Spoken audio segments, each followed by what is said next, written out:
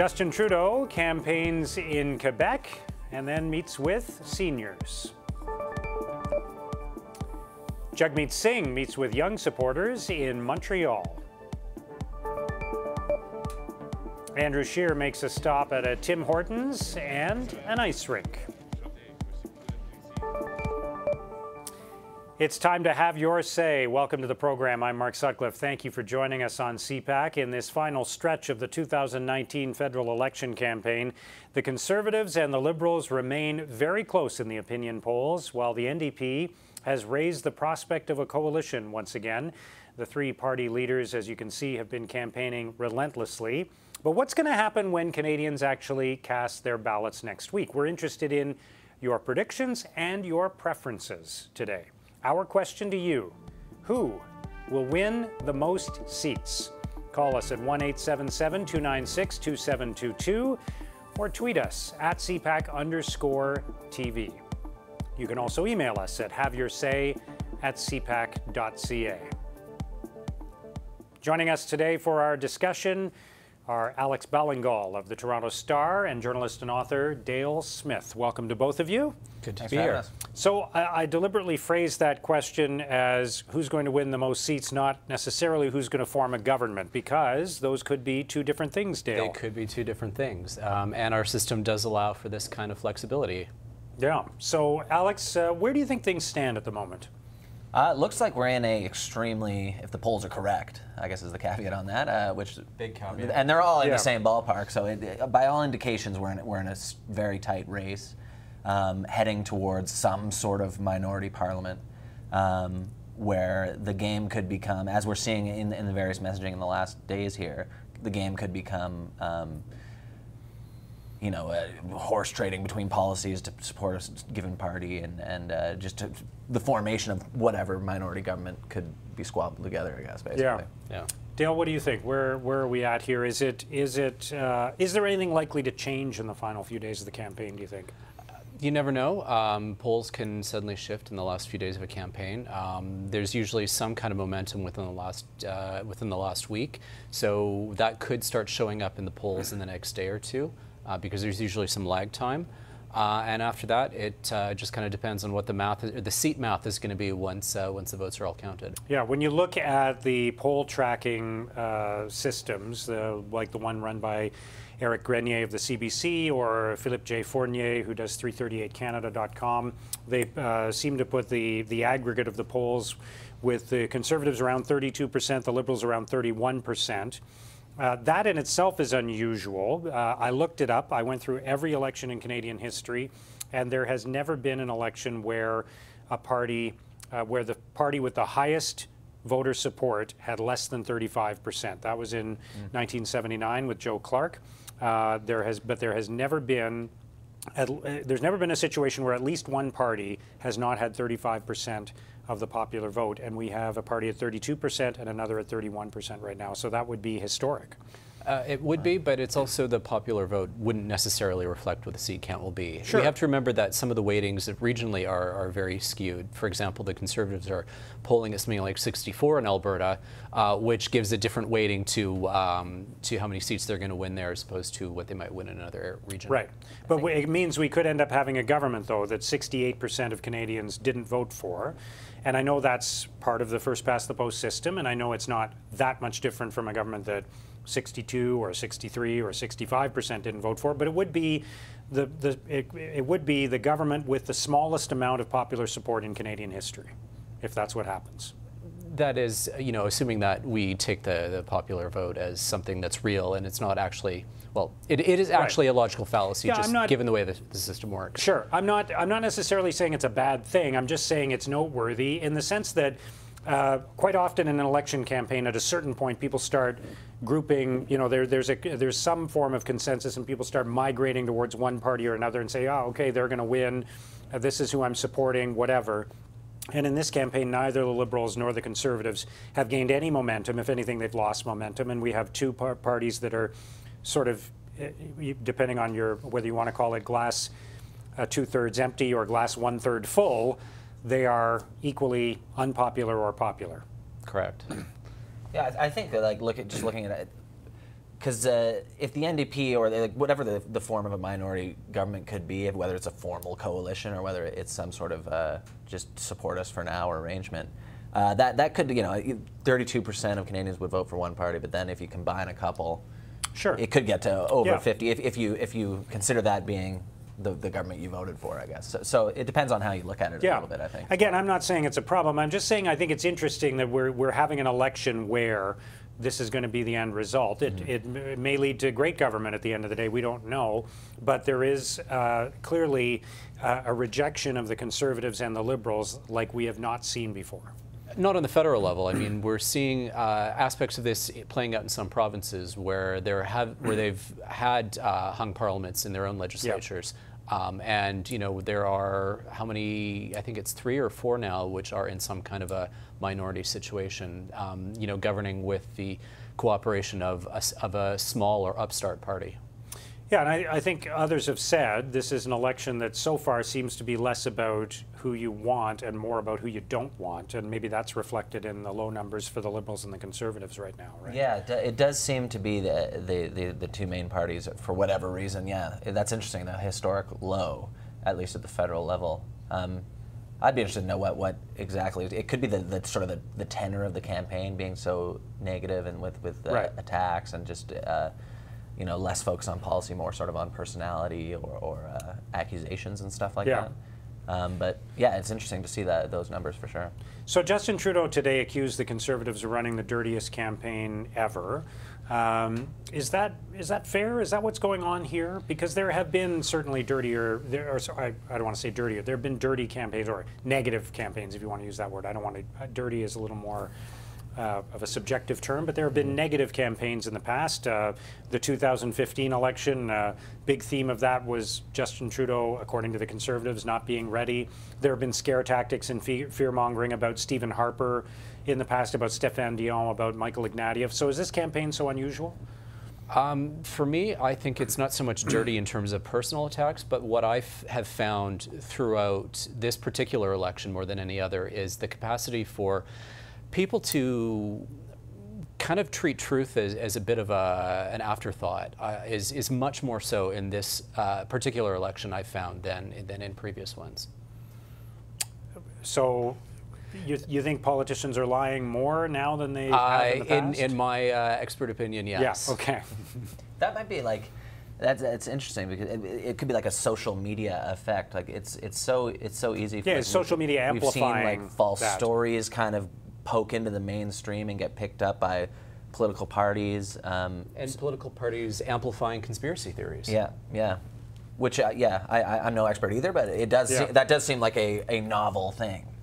So let's walk through what happens, Dale, if there isn't a majority government next week. Just tell us what the process will be. The process will be is that Justin Trudeau remains the Prime Minister because he has not signaled an intention to resign. So until he does so, he remains the Prime Minister, and he gets... Unless he says on election night, I call to congratulate Andrew Scheer, et cetera, et cetera. Yeah, so he will remain Prime Minister until he makes the decision to resign. And at that point, he can test the House in whatever configuration he chooses. So if he doesn't have the most seats, then he can go approach the other parties and say, will you support us for 18 months, 2 years, whatever. That tends to be the life of a minority parliament, and try and hammer out some kind of agreement with them. There's a lot of talk about how this is up to the Governor General, and it's really not. Her role is mostly just to be a fire extinguisher in all of this.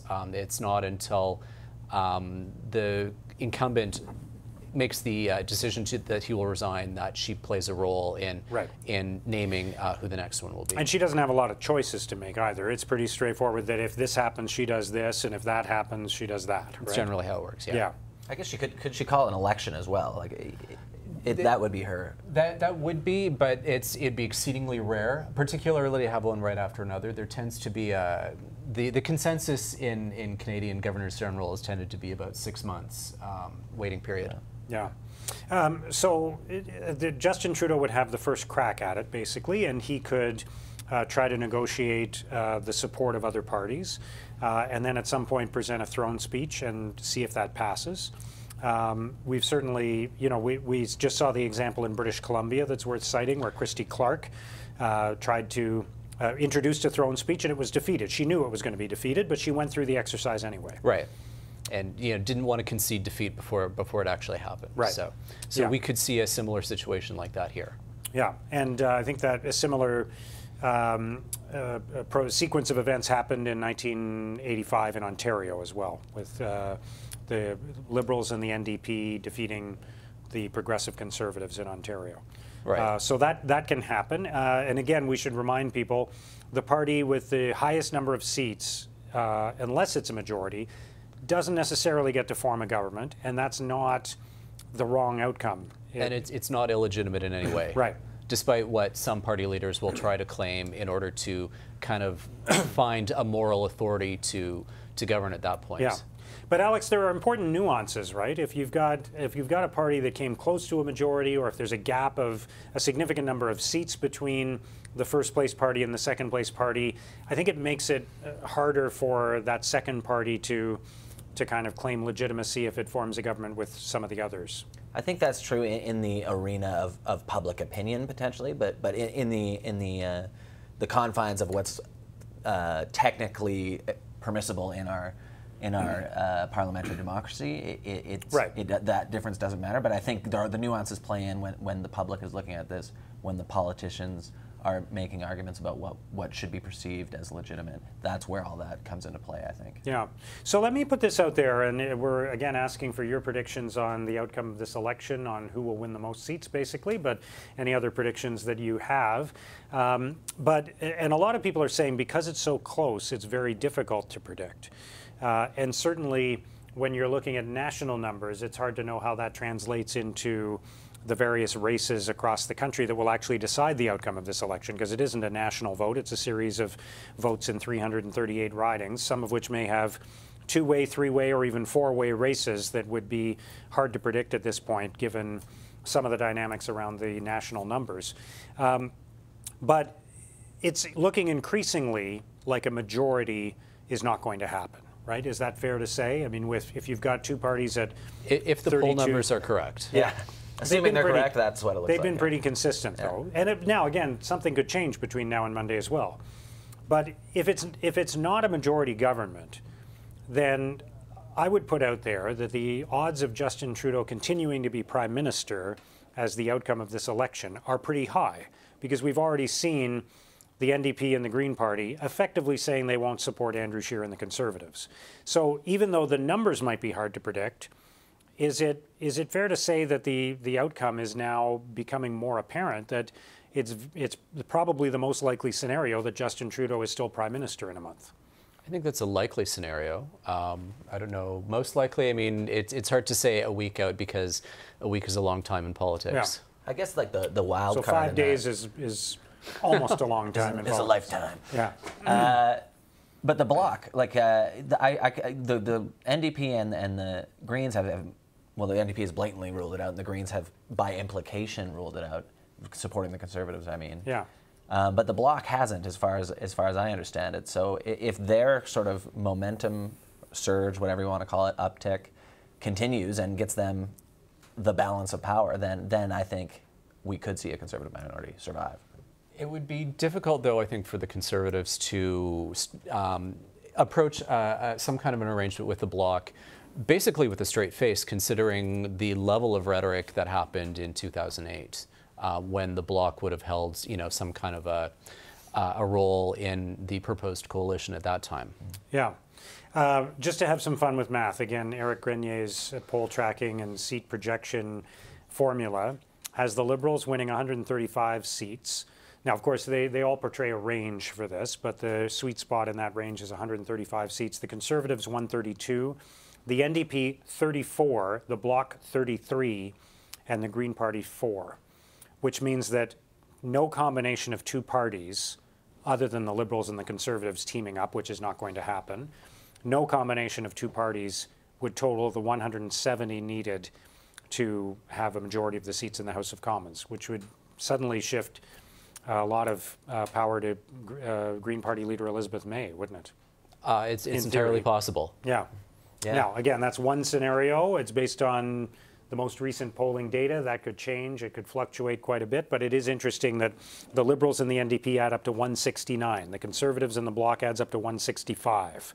So nobody's even getting to 170 with a second party as part of the mix. So that is interesting. It'd be fun to watch if that if that goes down. Yeah. The other thing why I think that could be interesting is on, a minority parliament will often judge things on an issue-by-issue basis. So I think there could be places where the Conservatives might be more keen to cooperate with the Liberals on things like, for example, that Trans Mountain pipeline. If the other parties want to kill it, the Conservatives might, hold their noses and vote with the Liberals in order to keep it alive. So that is always one of those kinds of strange things that might always happen in that kind of a situation. Yeah, we talked a lot about the possibility of a coalition government yesterday, but it doesn't need to be a coalition. Stephen Harper never had a formal coalition, and he had a couple of minority governments and then a majority government, of course. But during the time that he had a minority government, he just governed issue by issue and found the votes to support whatever he was putting across, and that worked, right? Yeah. And I just was going to say something else, and now it's escaped. So, Sorry. What about the theory that minority parliaments are better in some way? Are they inherently better, or are we just pointing to a few examples of when they have produced good results, like the days of Lester B. Pearson with the flag and Medicare and pension reform and so on? I think that is cherry picking to a certain extent, and there was it was kind of a mood of the country at the time. I don't know that we are able to replicate that mood to the same extent today. I think it would likely be issue by issue, and I remembered what I was going to say was that coalitions are very difficult because it generally involves people from other parties being in the cabinet, right. And that creates problems around things like cabinet solidarity. Yeah. And we talked yesterday about how the junior partner in a lot of coalitions ends up paying a price in the next election. It doesn't always work out for them. So a party like the NDP would probably want to stay outside a coalition and support a government issue by issue, and then still be able to criticize that government when it wants to, right? I think that like all that sort of political calculus is why we've never seen, except for the World War I example, where it was sort of just a solidarity exercise. We've never seen a formal coalition. I think because it's never really made sense politically. But we've seen them in our system, right? So in provincial governments, we've seen it. In Britain, we've seen it. There's been some recent examples of that in the UK. So it can happen in the Westminster system. Yeah, it's technically possible and totally permissible, but it's just never made sense to the parties, I guess. Right. And it would have to depend on the political calculus of the day. Yeah. And that's what's going to happen next week in a lot of ways, right? And I will reinforce the fact, I've been making this point before, but what they're saying now and what they do next week might be two different things. Because right now, whatever they say is about getting votes, and next week, whatever they do will be about what makes the most sense at that time, right? Right, and that's why I think it's always kind of foolish to start putting your red lines out for agreements before we even know what the seat count is. Right. All right, interested in your views on our question today about who will win the election. Let's take a call from Joseph in Winnipeg. Hello, Joseph. Excuse me, I'm picking, at the end, people will decide right at the end that they're voting. And right now it's being a poll that they're pretty close. Excuse me. But I think at the end, people are going to say, we got a screwball of a thing coming up. I think I'll vote Liberal, and I think Justin will get a majority. Okay, so you think it'll be a Liberal majority at the end of this? I think people will come to their senses, so to speak, and say, we don't want that bunch of mix-up, which they're trying to possess in Canada. And I think Canadians will come to their sane thinking and put Trudeau back in. A lot of people don't like him, but they'll put him back in. Okay, thank you for your call. Debbie in Lethbridge, Alberta. Hello, Debbie. Hi, how are you today? Good, thank you. Good. Go ahead. I'm of course from Western Canada, where you know that a lot of people know that it's progressive conservatives, especially Calgary. I just feel that it will probably be a minority, and I feel that that will favor Justin Trudeau. Okay. So you expect a minority parliament, and you think that Justin Trudeau will emerge from that, leading the government? I do, and I was just watching it on TV here, and when so many people are saying, pass the post, one thing that people in Canada have to realize, it was the Progressive Conservative Party that implemented that, that put that in, because it favors a party. Well, first past the post has been around longer than Canada has been around, right? So it's not the Conservatives necessarily that put that system in place in this country. We adopted it using the British system. Yeah, absolutely. Absolutely. But my thing is here being in Lethbridge, we have never had somebody like Andrew Scheer or, these leaders come to our city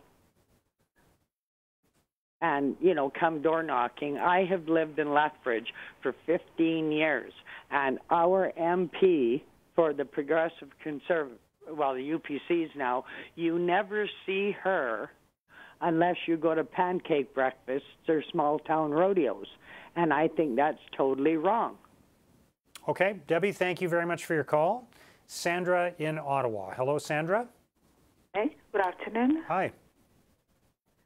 Yes, in my opinion, the majority will be for the Conservatives, and I think that he is going to be the next elected Prime Minister, because I think that they are more responsible for the balance of the budget, and they are going to cut the expenditure, and I think most of the Canadian want a change. And I think that because he is very responsible, is a person that is coming from a working family, and I think 100% that he's going to be the next Prime Minister. So you're predicting a Conservative majority? Correct. Okay. Sandra, thank you for your call. Michael in Glace Bay, Nova Scotia. Hello, Michael. Mark? Hi. I think who's going to win the most seats are the Liberals and the Conservatives, because either one's in or one's out. But I think after 150 years this country existed, I think the sheep in the barnyard are finally starting to wake up. And I like the message that's coming across in honesty from Jagmeet Singh. I'm in the EP now for sure. There's no doubt about it. I haven't voted yet. But with all my hope, I got my fingers and my toes crossed that come election night that we end up with no less than a minority government, because I believe honestly in my heart that the sheep in the farmyard that are finally start becoming informed will get the justice that they deserve and start getting the piece of the pie in this country that's rightfully theirs for the taxes and the sacrifices that they made all their life. And that's my opinion anyway, Mark. That's all I can hope for. Remember I told you there 2 weeks ago we were in the last half mile of the horse race? Well, now we're in the last quarter of the horse race, and Mr. Singh is closing fast. And there's a lot of rich people peeking out their windows, scared to death. But don't be scared. It's time to share the wealth. I'll talk to you later, buddy. Okay, thank you. Bernie in Mississauga. Hello, Bernie.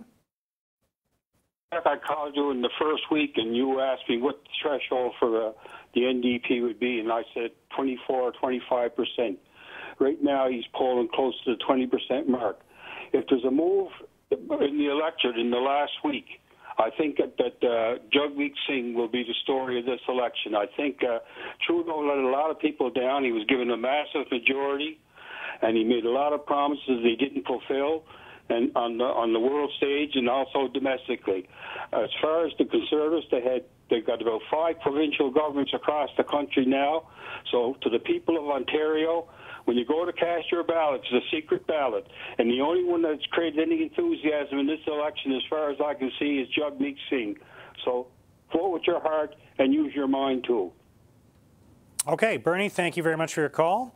Marcel in Saint-Hyacinthe, Quebec. Oui. Oui, bonjour, monsieur. Bonjour. C'est à propos du régime de 4 ans de M. Trudeau. Oui.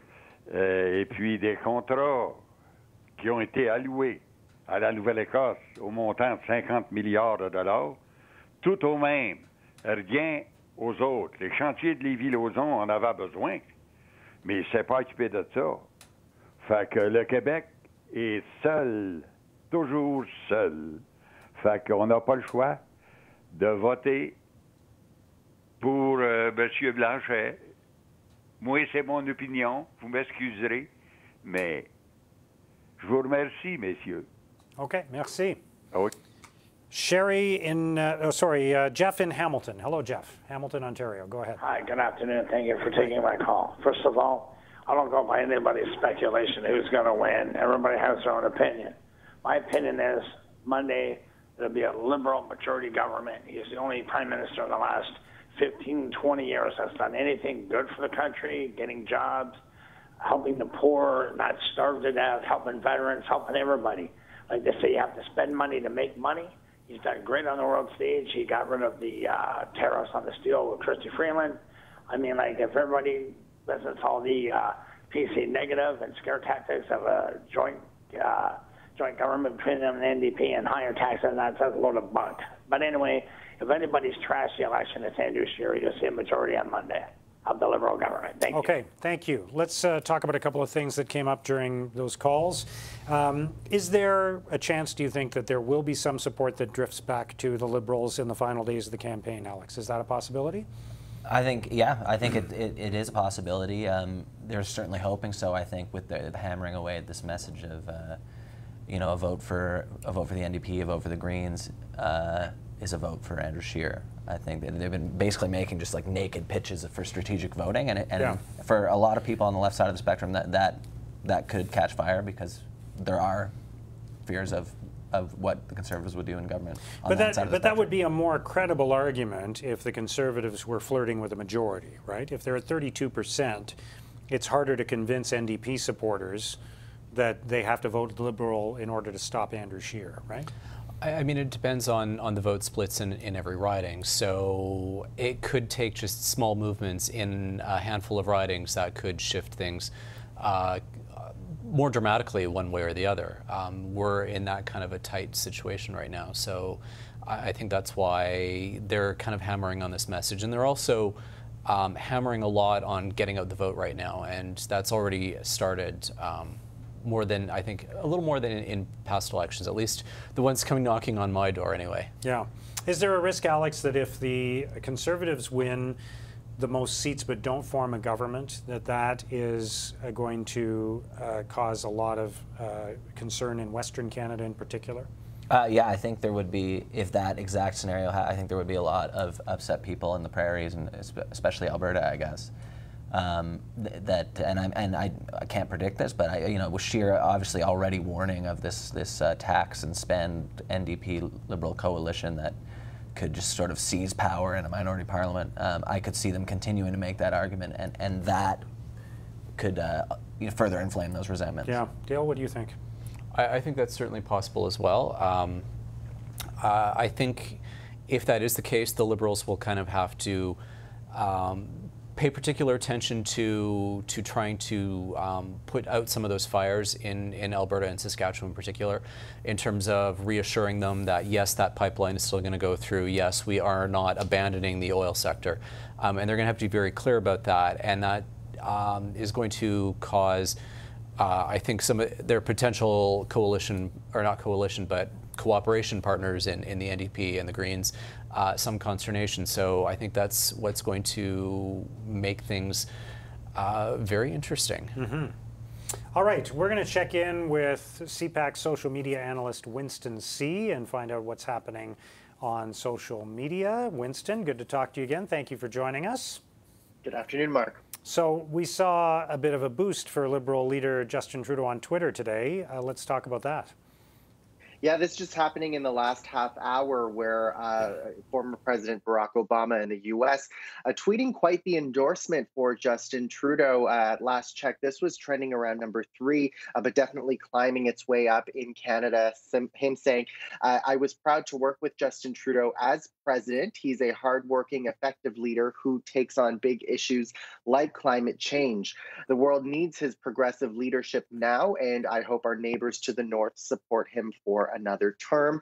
This, of course, getting quite a few likes right now. I'm just going to refresh the page. It's going to show that there's about 41,500 likes already and quite a few retweets. Skimming through some of the initial comments already, you're seeing comments on both sides. You're seeing people praising the former president for endorsing this, especially in such an important time. But there are many other people who are saying this is a bit of a foreign election meddling as well. So interesting to see how the initial reaction is off the get-go, but we'll see this develop for sure. Yeah, that's fascinating. Imagine the reaction with different people involved, for example, right? Imagine if former President Bush had written a tweet like that about Stephen Harper, or if a Canadian Prime Minister wrote a tweet like that about an American presidential candidate. We might see all kinds of different reactions. Yeah, in a lot of ways, their politics are quite similar. So you see an interesting endorsement there. But should the situation be different, where it was a conservative prime minister, what would that situation be like? Yeah. So definitely interesting to see there. All right, millions of Canadians, of course, spent their Thanksgiving weekend voting in the advance polls. Do you think social media was a factor in that? Well, social media definitely gave people an important, reminder to get out to the advanced polls. There's some really interesting conversations as well as to the advanced voting period. Of course, this was Canadian Thanksgiving. A lot of people had the opportunity to speak with their family members and make an informed vote, or maybe not such an informed vote. But there were some interesting comments too as to whether the period should be made a little bit longer so that people could get to the poll, given the record voter turnout there for the advanced polls. Scott saying approximately 1/4 of the votes have already been cast.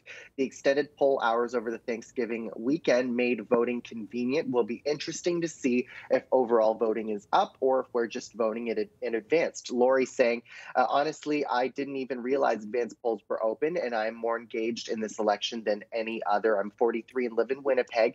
Perhaps it wasn't announced as predominantly because of the winter storm that blasted, much of that part of the country last week. Di saying, having so many days of advanced voting with convenient hours works. Well done, everyone. So maybe that is the solution to increase voter turnout. And one other video I want to show you, Mark, is this video. This is from an 18-year-old in Manitoba, really urging people to get out to the polls, saying this is my last chance to make a difference. She's living and suffering from a terminal illness, and she wants to make a difference by reminding people to get out and vote, and that's what she's saying there with those signs. Yeah, she in fact says if she can do it, there's no excuse for anyone else, right? Yeah, and that video has garnered over 500,000 views. Find the time to vote? You can find the time to vote. There it is, 500,000 views on Twitter. Wow. So just out of curiosity, did you and your family talk a lot about the election at Thanksgiving dinner or at any other gathering on the weekend?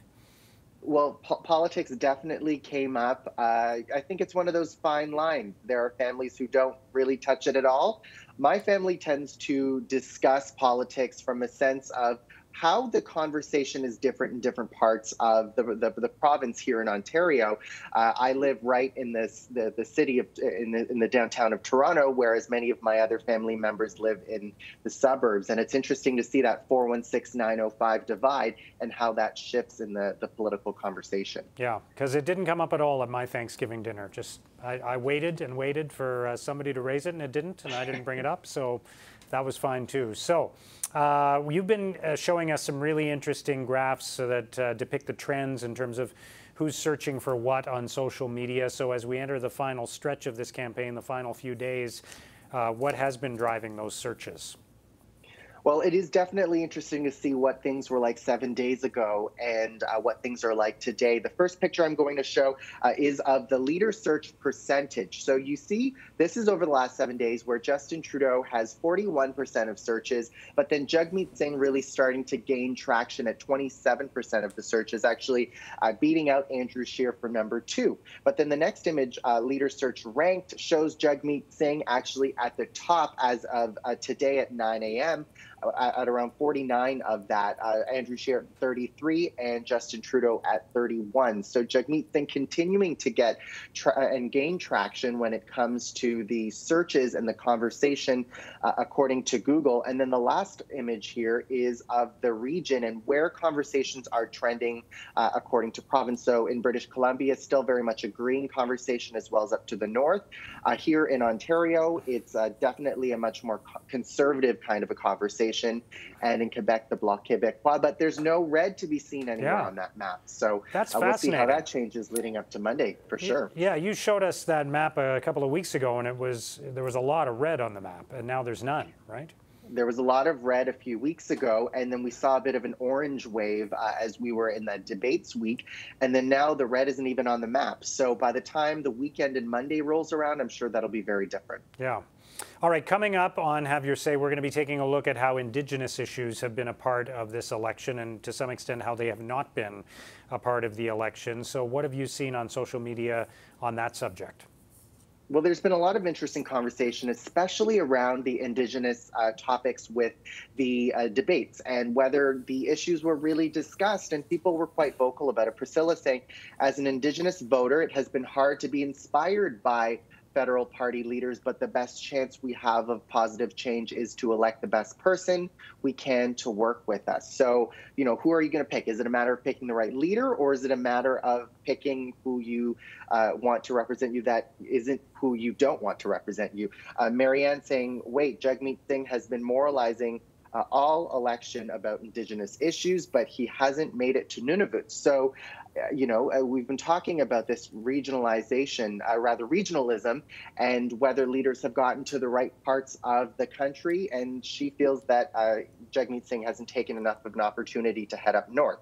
Dakota saying, take away from the Conservative Party's Indigenous platform points, no mention of First Nations, lumped into greater Indigenous group, no mention of treaty. They're going to maintain current funding levels for First Nation issues. So it doesn't sound like Dakota is going to be supporting the Conservatives. And one last one from @Harass No More. Singh got it right on Indigenous issues beyond lots of lofty talk and bold-faced assertions of making lives better. Successive Liberal and Conservative governments have largely chosen to ignore the concerns of Canada's First Peoples. Okay, very interesting stuff, Winston. I appreciate having your insights on what's happening on social media today. Thank you for joining us. Thank you so much. CPAC social media analyst Winston C., who's been with us throughout the campaign here on Have Your Say. And again, in the second half of the program, we are going to be asking your thoughts on Indigenous issues, and we'll have some special guests for that discussion. So let's come back to a couple of things that Winston raised. Barack Obama's tweet. Dale, what do you think about that? It seems to me that that is a direct appeal to progressive voters in Canada, including New Democrats and Green Party supporters, to give Justin Trudeau a second chance. It does seem to be how it reads. It was kind of a surprise to have heard that, and as he was talking, I checked my own Twitter feed, and it's all over there right now. So it's interesting how in the 35 minutes we've been on the air that's kind of blown up all around us. But I think it's fairly unusual. It's fairly unprecedented, I think, to have a former American president kind of insert himself into the Canadian election in this kind of way. Yeah, you can see the tweet there from Barack Obama. Alex, what do you make of that? Will it make a difference? Barack Obama is a very popular figure in Canada. He speaks here regularly and draws significant crowds when he does, and very supportive crowds as well. I was at an event where he spoke in Ottawa a couple months ago, and people were kind of eating out of his hands in terms of the messages that he was sharing. So do you think it'll make a difference? It could. He does have like you say, that sort of progressive star power. for a lot of voters. Yeah, I really don't know. I think some people will be turned off by it. They'll see it as a former president sort of inserting himself into the election debate. Some people will love it, and I guess maybe the way it could make a difference is if there's liberal-leaning voters who feel uninspired by our election, maybe they would see an endorsement like that and say, well, maybe, you know, JT's not so bad and we should get out and vote. So it could make a difference, but it could also just do nothing.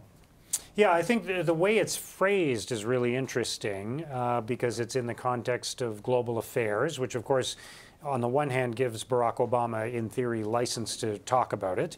But on the other hand, it also, I think, is an attempt to provide some perspective to Canadians who maybe have gotten, from the perspective of the Liberals and their supporters, wrapped up in the minutiae of this campaign, and gives them an opportunity to kind of take a step back and see it from an outsider's perspective, right? That might be how Liberals would frame this to try to get support as a result of it. Well, yeah, and it's also, I think there's an element of saying, you know, look at this kind of outside figure who thinks that we've been doing a good job. And when one of the narratives that the Conservatives has been trying to push is that, you know, Justin Trudeau has been some kind of grand embarrassment on the world stage, this kind of knocks some of the wind out of that sail. Yeah. It makes you wonder, does it not, Alex, whether there's been a conversation between Justin Trudeau and Barack Obama since the blackface scandal erupted?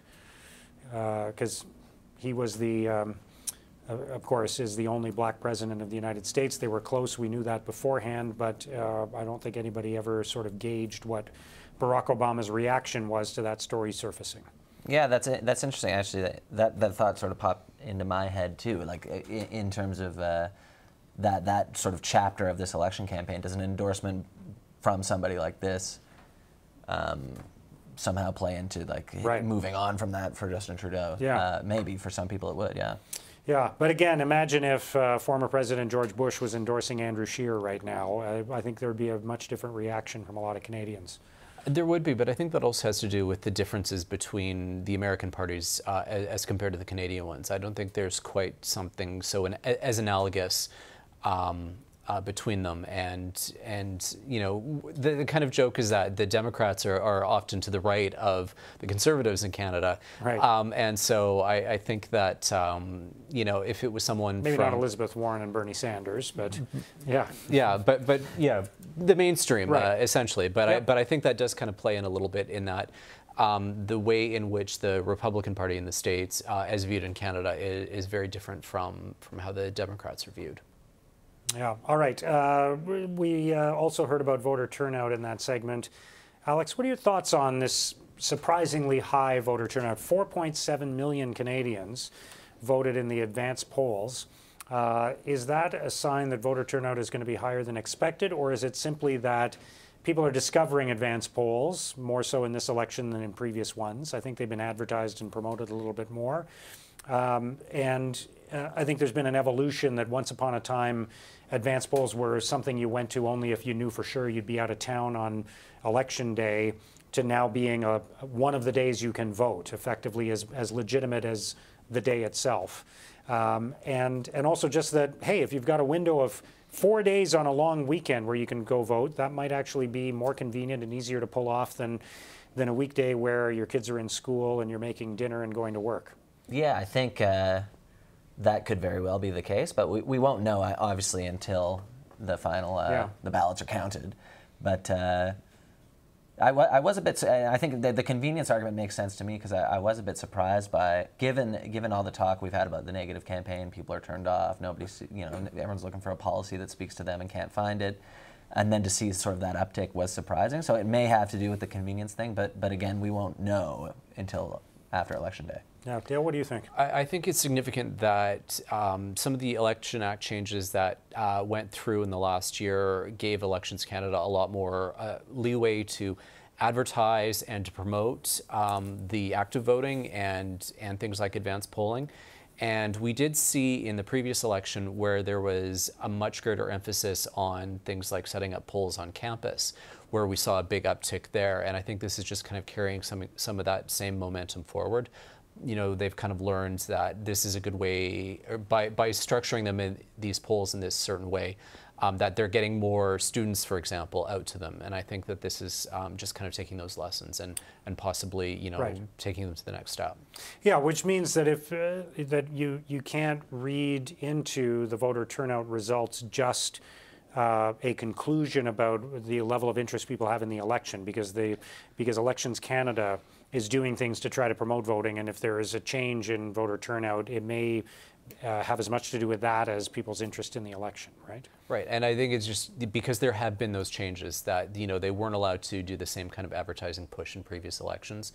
The Conservative changes to the previous Elections Act were under the rubric that it's up to parties to get people out to vote and not Elections Canada, and that's kind of changed this time around.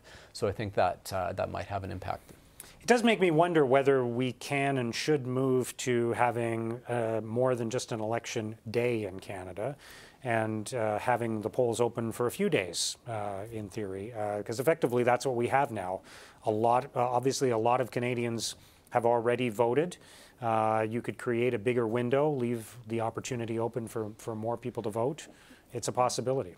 There are logistical considerations around what the blackout periods for things like polls, for advertising, for leaders doing tours, that kind of thing, the longer it is. So that there would be that consideration to take in as well. But the thing I find interesting is for those people who voted during the Thanksgiving weekend, those rules didn't apply, right? The idea that you can't publish new polls on Election Day.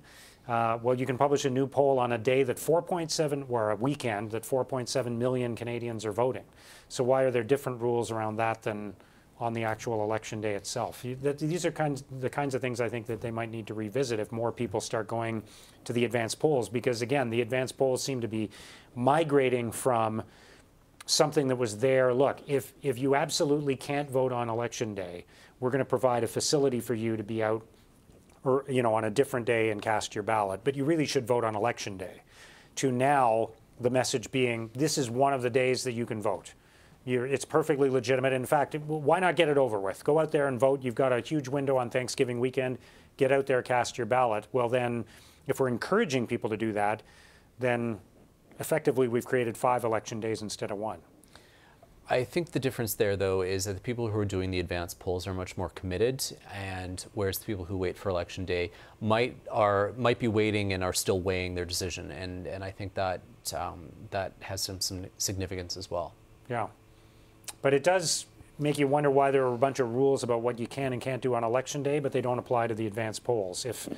If almost 5 million Canadians are going to vote in the advanced polls, why are we making that distinction between those 2 periods? Yeah, I think you're right. We're sort of en route to a multi-day election day, or whatever, election week, or whatever you want to call it. Well, I think it could be argued we're already there. If almost 5 million Canadians are voting before Election Day, then there isn't an election day anymore. There's election days. There's the Thanksgiving weekend, and then October 21st. And there are people who will put forward the notion that they don't like advanced polls because it means that people are voting without a complete picture because the campaign isn't over yet. So there is that argument to be put forward as well. Yeah. All right, let's take a call. By the way, we're standing by for Liberal leader Justin Trudeau, who's at a campaign event in Quebec. You're looking at a live picture of that now. As soon as he begins speaking there, we will go there live here on CPAC. But first, let's take a call from Marie, who is joining us from London, Ontario. Hello, Marie. Hi, Marie. Marie, are you there? Yes. Go ahead, please. Hi. I just wanted to say that I think that the Conservatives will get the... Yeah, go ahead. Yes. Yeah. I think that the Conservatives will get the most seats. In fact, you'll be shocked. I think they're going to get a majority government. Even though the polls say that there's not going to be a majority, I think that everyone's going to be shocked, and they will get a majority, just like what happened in the States. Nobody thought Trump would win, but he did. So also, I'm really upset that Obama interfered in the elections, and he and Justin Trudeau are good friends, And I think that Obama ruined the states when he was there. He caused a lot of problems, and he changed the trajectory of the states. And then Trump had to come in and clean up some of the mess. But I don't think Obama should have interfered. It's none of his business. Okay, thank you very much for your call. Joseph in Fort Erie, Ontario. Hello, Joseph. How are you? Good, thank you. I wanted to phone and answer your question there. Of course, we don't know, what the exact outcome's going to be, but I'm hoping for a Liberal majority. I'm hoping that they get the most seats, from what the lady just said about Obama, that was simply, I'm sure, a friendly call to Justin and, wishing him the best. There was nothing wrong with it. That attitude she had was unbelievable. And speaking of attitude, I don't know if you watched the Scheer the thing this morning in Essex. That was unbelievable. He was throwing personal attacks again, as he always does. Him and his cohorts are the ones that have caused such a negative campaign, and I'm so sick and tired of them. Every day, the only time Prime Minister Trudeau he speaks back, and it's never a personal attack, but rather he speaks back when Scheer starts at him, and he speaks back to tell the crowd that that's not true. And there's nothing wrong with that. I would do the same thing, but for Scheer, that was unbelievable today. All right, Joseph. Thank you. I appreciate your call. Let's go to Bev in Sarnia, Ontario. Hello, Bev. Yes. Good afternoon. How Hi. are you? Good, thank you. Well, I guess I can't help but agree, not fully, with the lady from Ottawa, I think it was, who thought the president, ex-president of the United States, are way off base. I mean, it was for public consumption, or he wouldn't have tweeted. I think that's despicable. I've seen the people I know in this riding which will be solid conservative. I think for Mrs. Gladue, I think, like that woman said, that in the last few days has kind of changed around. I'll tell you two things why. Okay, very quickly, please, because we're going to have to go back. Well, might win a majority, but when Trudeau goes back in the closet to bring back Gerald Butts in the campaign, and there isn't much ruckus about that. We strangled two very Okay, Bev, I'm going to jump in. I ladies. apologize for cutting you off, but we have to go to a live event now. Again, Liberal leader Justin Trudeau is campaigning in Quebec, meeting with seniors while campaigning for the local candidate there, Marie-Chantal Hamel. Let's go there live. J'ai bien hâte de faire le tour de la salle et de vous rencontrer tous et chacun. Mais je veux dire à quel point j'apprécie d'être ici avec vous, surtout avec ma femme Sophie, qui est extraordinaire. Et vous savez, la politique, c'est souvent une affaire de famille, donc de pouvoir être ici avec ma conjointe, ma partenaire, c'est vraiment apprécié. Je te passe la parole. Bonjour tout le monde. Vous ne savez pas à quel point, depuis le début qu'on est en politique, ça fait presque 10 ans maintenant, j'ai 3 enfants et la politique, évidemment que c'est des politiques qui sont mis de l'avant pour vous aider dans vos vies, pour faire du Canada un pays plus juste, plus égal pour tout le monde qui vit ici. Mais c'est aussi une grande aventure humaine. Et ça me touche énormément quand je vous rencontre. Je sais qu'on ne se connaît pas personnellement, mais j'aimerais ça pouvoir vous regarder dans les yeux et vous dire merci à chacun pour tout ce que vous faites dans vos vies au quotidien pour aider les gens autour de vous. pour vous aider vous-même, parce qu'on est une grande famille. On est une grande famille et on va s'entraider dans les moments difficiles, on va en sortir gagnant. On compte sur vous autres parce que le travail est juste commencé et on vous aime beaucoup. Merci. Merci, Sophie. Vraiment, on est dans une période électorale et on a toujours, comme toujours, un choix très important à faire. On a pu investir dans les aînés, dans les familles, dans les communautés au cours des dernières années. On a pu démontrer une croissance économique forte parce qu'on a fait le choix d'investir, d'augmenter le supplément de revenu garanti pour nos aînés les plus vulnérables. Et on s'engage d'ailleurs à augmenter la sécurité de vieillesse de 10% pour tout le monde qui a 75 ans et plus. Parce qu'on sait qu'une société devrait prendre soin de ceux qui l'ont bâtie, cette société, et c'est ce que vous êtes. Et donc, on continue de choisir d'investir, mais on comprend aussi à quel point c'est important de protéger les générations futures, nos enfants, nos petits-enfants, nos arrière-petits-enfants. Et donc, nous allons continuer de lutter contre les changements climatiques, protéger notre environnement pour que les futures générations aient les capacités de voir et d'apprécier ce magnifique pays comme nous l'avions été. Mais pour ça, nous ne l'avions plus.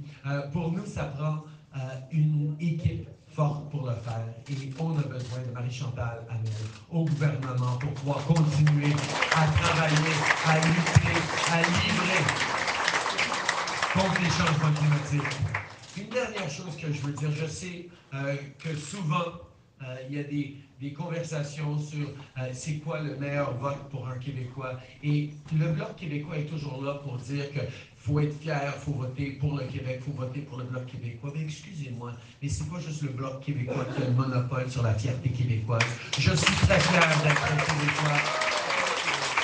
Et pour moi, la place des Québécois, c'est au gouvernement pour aider à mener le pays dans le bon sens, pour lutter pour les droits des femmes, pour lutter contre les changements climatiques, pour continuer à investir. Et on a besoin de Québécois et Québécoises fortes au gouvernement pour pouvoir passer nos valeurs à travers le Canada, à travers le monde. Et j'espère pouvoir compter sur vous pendant qu'on choisit d'avancer ensemble. Thank you very much, everyone. Merci beaucoup tout le monde.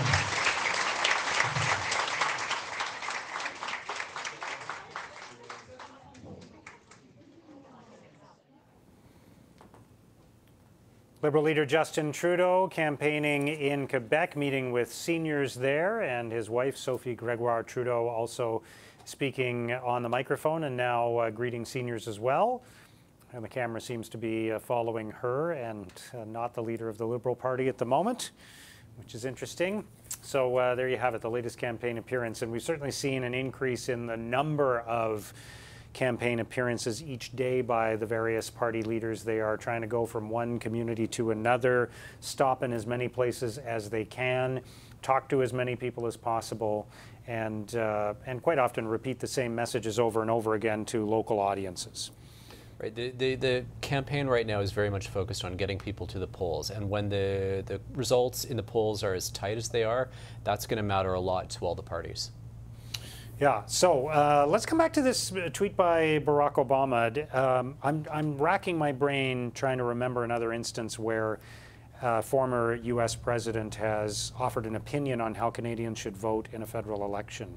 I can't remember an example of that, and it's not something that would have happened on social media until social media became a thing. But even, I mean, American presidents, and you see the tweet that Barack Obama has sent in the last hour or so, saying he was proud to work with Justin Trudeau as president, and saying the world needs his progressive leadership now, and I hope our neighbors to the north support him for another term.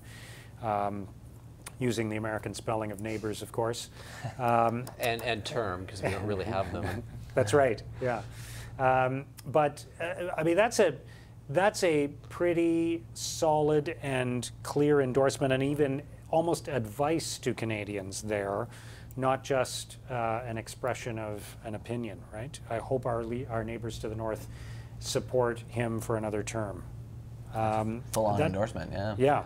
That, again, I can't think of another example where an ex-president doing an interview has said, well, I'd really like to see Jean Chrétien get elected, or I'd really like to see Brian Mulroney get elected. I think in some cases we knew Bill Clinton was friends with Jean Chrétien, Ronald Reagan and George Bush, the first President Bush, were friends with Brian Mulroney. Brian Mulroney even spoke at the funeral of President Bush.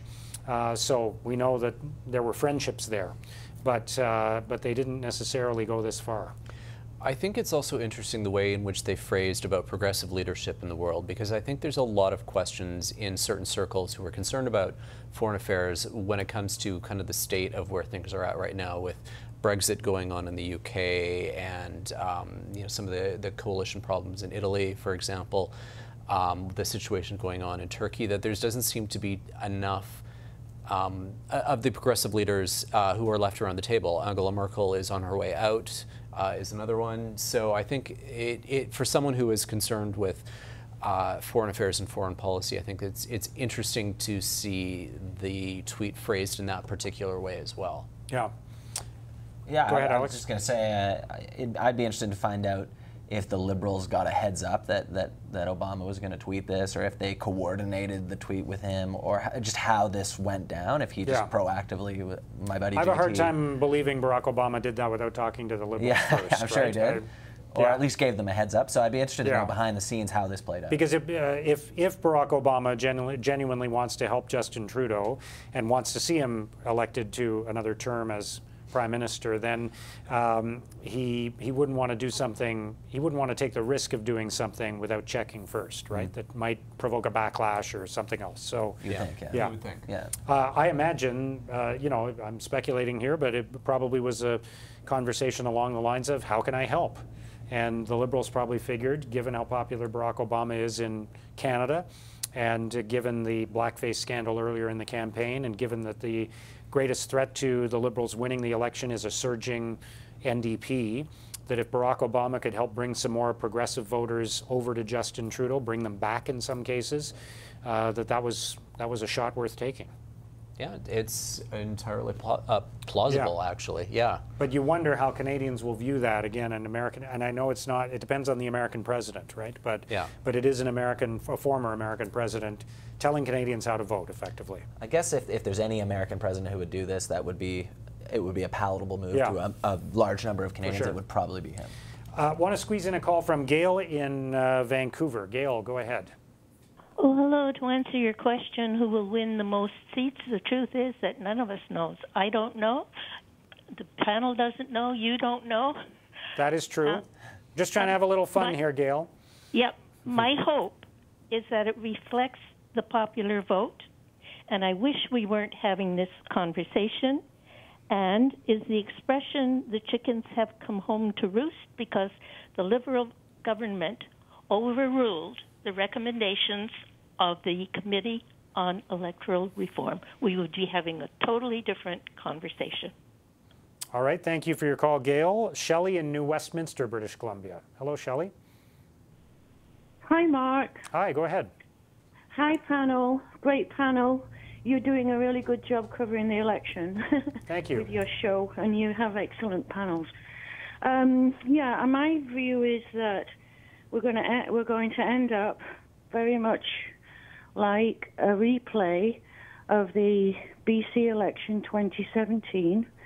In the polls, BC Liberals, they're not Liberals, they're Conservatives, by the way, and the NDP were neck and neck. And we ended up with, well, it was a hung parliament, basically, and Christy Clark tried to form government by bringing in a clone throne speech that ripped off a lot of the NDP's platform. People saw through that, and she went to the Lieutenant Governor, and she couldn't form government. Plecas.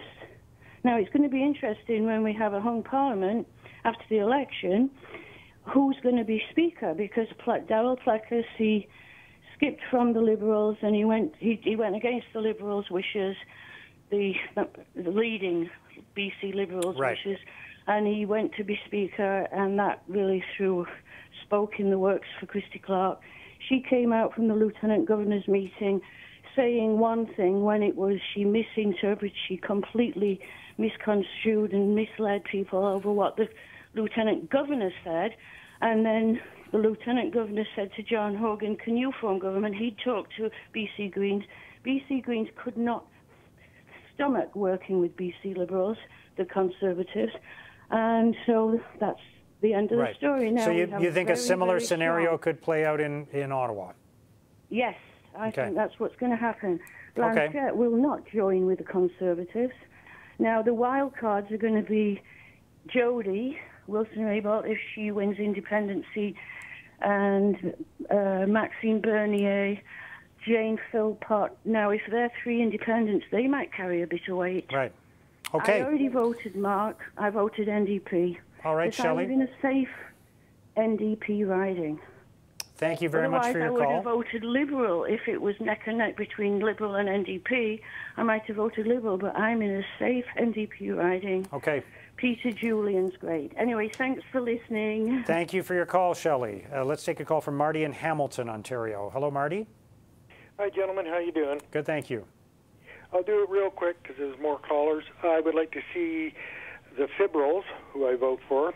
I'd like to see them get just one seat or two seats short of a majority. I'd like to see Jagmeet Singh, who I finally voted for NDP because he's the only one that wants to tax the rich. And I'd like to see him hold the balance of power to see if we get the Federals to start taxing their friends. And number two, could the gentleman comment on how they feel this democracy is when they don't pay taxes, the rich, and they take the money from us being capitalists and buying and purchasing? What is it about every government that does not want to tax these people? We'd be in surplus. At least we'd be flat, would not have any money owing for the $30 billion they want to spend. Miss May and Jagmeet Singh turned around and showed how $14 billion was given away to the richest of the rich, $6 billion for giving another loans, and let's face the money, $30 billion. They're almost there on those two counts there. Could you comment on how it is this country gets away with it? Thank you very much for your call. We can make a quick comment about that. When you talk to economists, of course, it's not quite so simple, right? There is the reality that if you increase taxes on the rich, many of them will find ways to move their finances or even their residency somewhere else, right? Right, and I think the other thing that we need to point out is that the plan that Jagmeet Singh has put forward in terms of this super wealth tax is based on an American concept. Americans tax by households, and that is what this proposal is doing. Canada, we tax individual incomes, and so we can't just graft this onto our existing tax system. In order to make that work, we would have to write an entirely new tax code to make that work. Yeah, and people, when you change the rules, people's behavior changes too, right? So it's not, and that doesn't mean it's a bad idea to tax the rich, but it does mean that it might not be as simple as it looks, that you simply change the percentage and you collect a whole bunch more revenue. And yeah, the revenues that both the Greens and the NDP are projecting, and maybe to a certain extent the Liberals as well, with these higher taxes, with these new types of taxes, have been deemed highly uncertain. So we can't depend on those revenues being as large as they are potentially, as large as they're projected to be potentially. Yeah. All right, Alex Dale, thank you very much for being part of Have Your Say today. Enjoy the rest of the campaign. You too. And in the next portion of the program, we are going to be asking for your thoughts on Indigenous issues in the election. But if you're on the line now and still want to make a comment on anything we've talked about so far, we will try to get to as many of your calls as we can. Again, call us with your thoughts at 1-877-296-2722. Send us a comment online using hashtag CPACVote2019 or email us at haveyoursay@cpac.ca. Let's take a closer look now at how Indigenous issues and the leaders have been playing out in this campaign.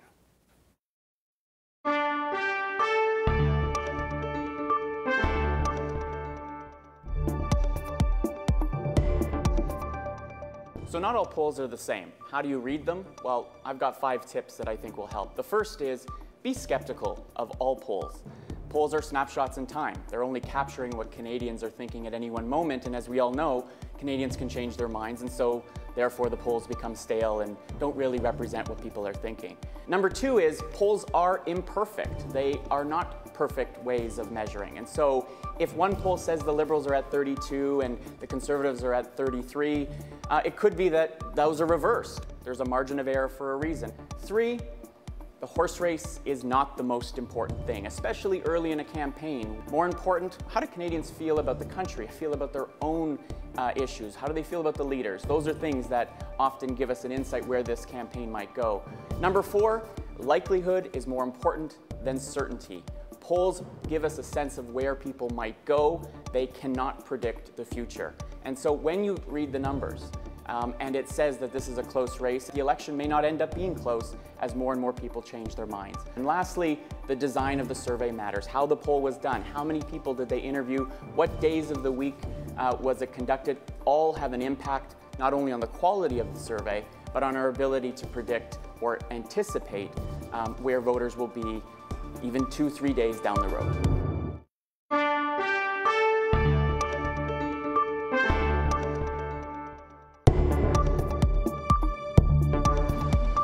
In what year did Indigenous peoples gain the unconditional right to vote in federal elections? 1950, 1960, or 1970?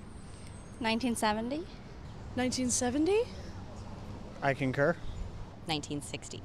My bet would be 1970. 70. 1960. It's 1960. Boom. Boom.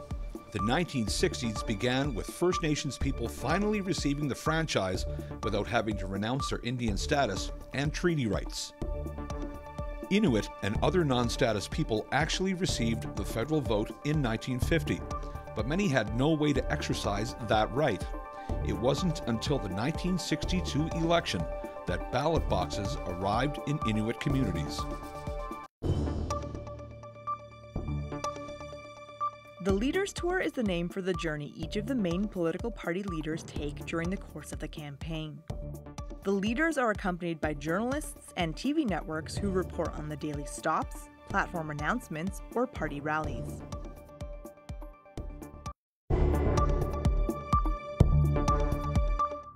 Which province was the first to give all Indigenous peoples the right to vote? British Columbia. I was going to say Ontario. Newfoundland and Labrador. Nova Scotia. Your choices are I like that. Saskatchewan, Manitoba, or British Columbia? Western. I'm going to go with BC. Yeah, I agree with her. Saskatchewan. I don't know. British Columbia. It's British Columbia. Good. You got it right, man. Thanks. Through enfranchisement, Indigenous people could give up their Indian status and vote in federal elections as far back as 1867. First Nations have also faced challenges in becoming fully recognized citizens. It was not until 1949 that they were permitted to vote in British Columbia's provincial elections without conditions and without losing status, making BC the first province to do this. The last province to follow suit was Quebec in 1969.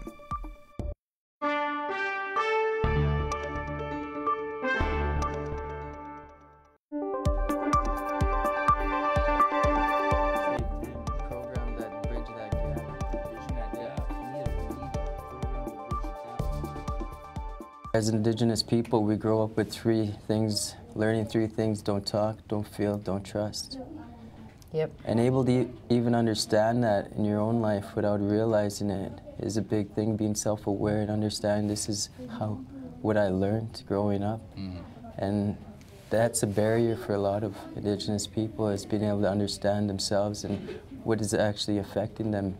And education is a big influencer for a better life for a lot of us. A leader to really focus on our poverty and the intellectual side of it. Like, our children are not learning in grade 8 or grade 1 to 8. They're not learning anything that's going to help them have any self-identity. We need more leadership to focus on getting to us, reaching out to us youth that are in the inner city that have no self-worth. I grew up on reserve my whole life, other than coming to school for education. And never once did I ever see any leaders coming to parade in our reserve, even during election. Just maybe recently, 5 years ago, that they started coming into the communities and coming to boast about what they're promising. Why don't they come in there when there's no election? Working in the system for the last 17 years, I've seen so many kids lost to the system, lost to the gangs, lost to the welfare system, lost to suicide. You know, I've experienced all that raising these boys for the last 17 years. I've seen what the government does for them and what the government doesn't do for them, and I see what the government could do for them. Yes, and not just helping one person, but the family, because everybody's hurting. It is time once again to have your say on CPAC. I'm Mark Sutcliffe. Thank you for joining us. Our question to you this hour: how important are Indigenous issues in this election? If you have a comment, please call us right now at 1-877-296-2722 or tweet us at CPAC_TV. You can also send us an email at haveyoursay@cpac.ca. It hasn't been a major theme on the campaign trail. I think that is fair to say. Federal leaders were asked about Indigenous issues, though, in both the French and English language debates. So let's take a look at some of what they said. Many areas in the Missing and Murdered Indigenous Women report that Conservatives have been calling for quite a while, including combating human trafficking, something that is very important. Also, we support preserving Indigenous languages by ensuring that the federal government does what it can to prevent some of the languages that are at risk of being lost to preserve them. When we're talking about the UN Declaration on the Rights of Indigenous Peoples, we need to remember that when you talk about free, prior, and informed consent, that leaves a great deal of uncertainty about what that means. And there are large numbers of Indigenous communities who want these energy projects to succeed, and we need certainty and clarity around that. All right, we will now go to Ms. May. Natasha Megwich. It's an extremely important question, and Greens across the country are united in this. We will honor the United Nations Declaration on the Rights of Indigenous People. It must be brought into law in this country, and our existing web of laws and regulations, which were properly described by the Inquiry on Missing and Murdered Indigenous Women as constituting structural violence, must be reviewed and brought up to the standard of the United Nations Declaration. We must bring in the recommendations of the Inquiry into Missing and Murdered Indigenous Women and Girls and the calls to action of the Truth and Reconciliation Commission. It's not a short-term project. It is on us as settler Canadians to bring justice. Monsieur Blanchard. Yes, we also support the Declaration of the United Nations on the Rights of Indigenous People. I do believe, and I've spent the most beautiful moments of this campaign with people from the First Nations. They are nations, as well as Canada is a nation and Quebec is a nation. And a nation does not put its culture, its language, its heritage in the hands of another nation. So what they ask for, and they have to ask because we are not, we are no better than they are to represent themselves, is that all those reports and inquiries and declarations bring something real and respectful for them. And in fact, if we're going to talk about respect, I visited Grassy Narrows, and they have a mercury poisoning problem there, but Mr. Trudeau, at a private event, made fun of someone who was an advocate, saying that their water was poisoned. What are you going to do about it? And he said, thanks for your donation. It's incomprehensible how someone could do that. If you had visited that community and seen the impact of that poisoning on people's bodies, how people are trembling because of that intoxication, that poisoning, I have no words for it. It's incredible. We're going to stop this three-way debate now. Mr. Trudeau, you've been asked a very specific question. I'll give you 30 seconds to answer. Thank you. We have made huge investments in Indigenous communities across the country, and with the community of Grassy Narrows, we are working with them to approve a treatment center, and we will make sure that the funding is in place for that treatment center. So that's what the leaders were saying during the televised debates. So let's talk about Indigenous issues and the extent to which they have been covered in this election campaign. Joining us this hour are Mia Rabson, a reporter for the Canadian Press, Stephen Marr, contributing editor for Maclean's, Veldon Coburn, a University of Ottawa professor of Indigenous Studies, and Rose LeMay, CEO of the Indigenous Reconciliation Group. Welcome to all of you. Thank you for being part of this discussion. Thank you for having us. Good afternoon, Mark. And Rose, let's start with you.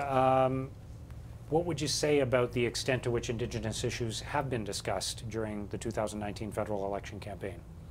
I guess I would say that I'm disappointed. I'm truly disappointed on the lack of time and quality and depth that really that each of the platforms has touched on. The Liberals platform is long. It looks a lot like the one from 2015. Can't hold anything against that. They have a lot of knowledge around how to write platforms, having written for the previous government. But I'm actually more concerned around the lack of depth on it.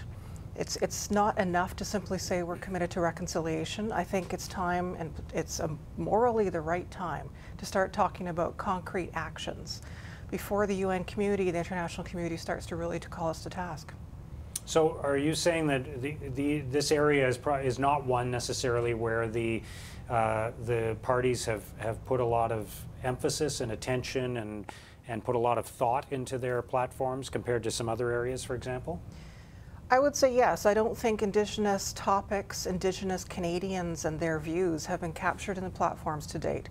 Certainly there is enough, there's a lot of text. I can't disagree with some of the texts that are in, certainly the NDP platform, Liberal platform, but my concern is really around the lack of depth and the lack of reasonable costing on them. I don't also see much going on at a local riding level.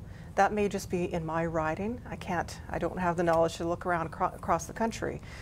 But I wonder if it's been fully thought through in terms of concrete action. We're done with words. This cannot continue with just the words. We need the action. Veldon?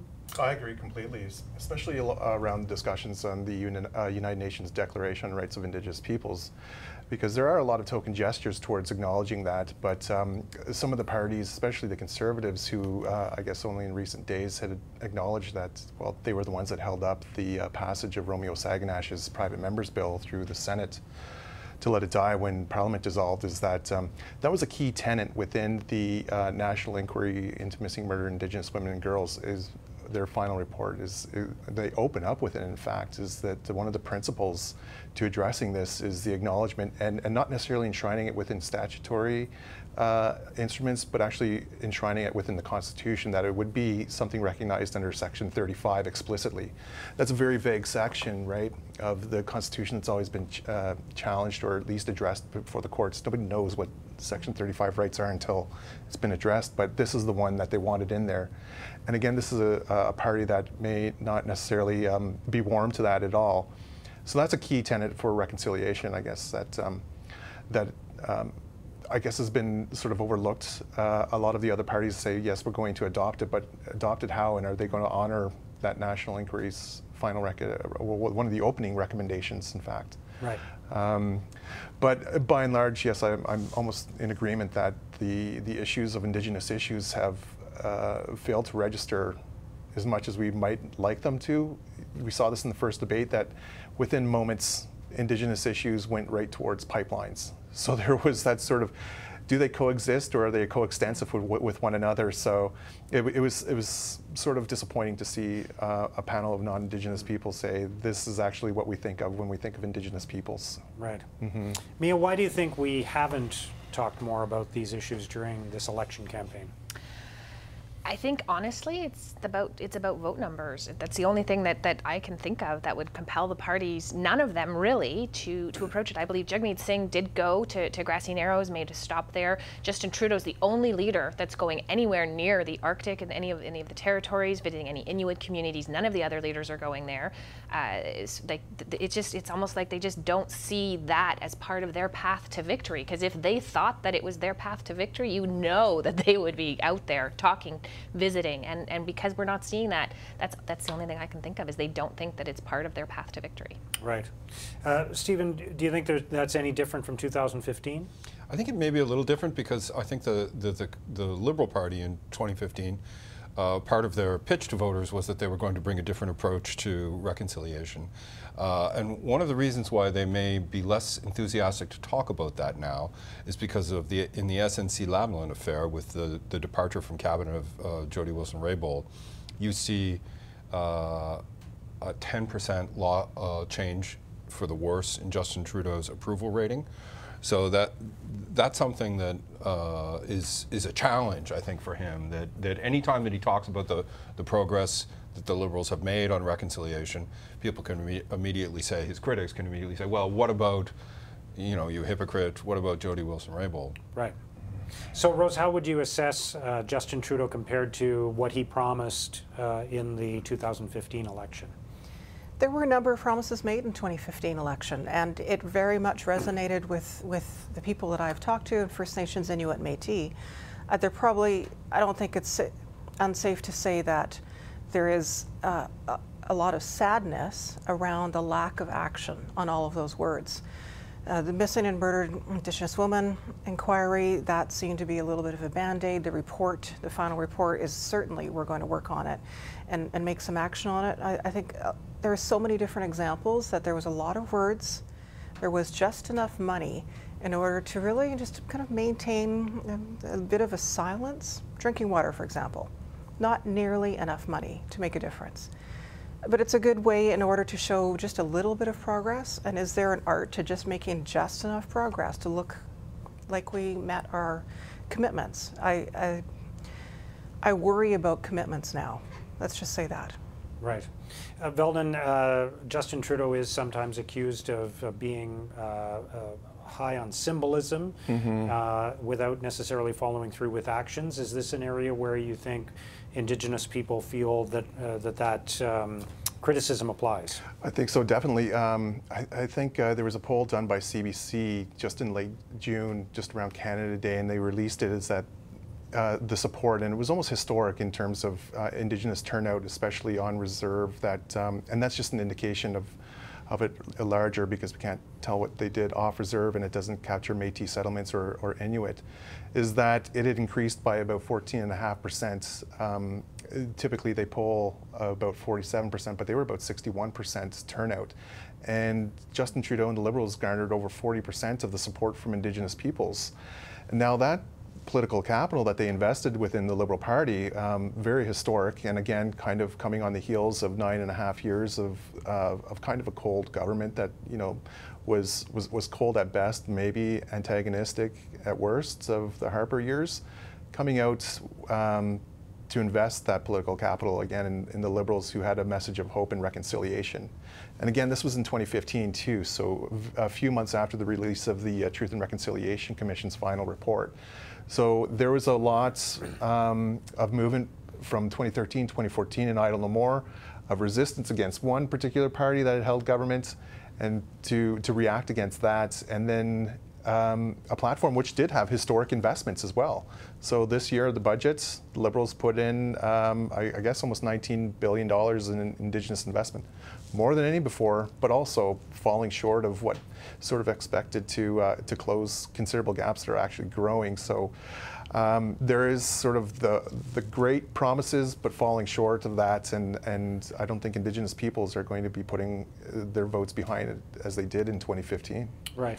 Child welfare is a perfect example of something that the Liberals went into their government saying we were going to make improvements, and they had a human rights tribunal that came early on in their government and said, we're not, you aren't, the Canadian government is not doing right by these children, you need to do better. And they sort of improved, and they put a little money, and they did a little bit more, and then the tribunal said, no, you're not doing well enough. There were order after order after order saying, you're not doing enough to fulfill this order. They finally came down just before the election started and said, you actually now owe compensation to these children, and the government's appealing the ruling. They're saying it's because they can't do it during caretaker, the December deadline, but they're still appealing it. And it's the symbol, for a government that loves symbols, that is definitely not being played very well in their favor.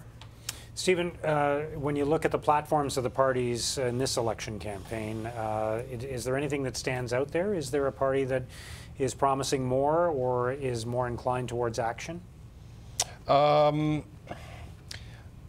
I don't see a lot in any of the platforms that stands out as proposing a completely new approach or something strikingly different.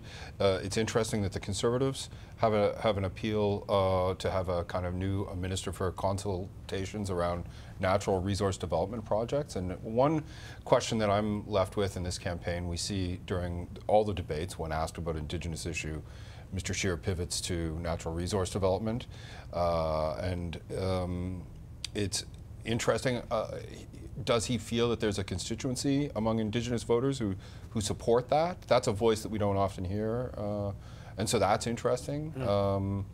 I think the Grassy Narrows, Mr. Singh's comments, I thought struck an emotional chord that most people can agree with, that was absurd for the Prime Minister to make the wisecrack that he did with those protesters, and it's ridiculous and tragic that the circumstances in Grassy Narrows are as they are.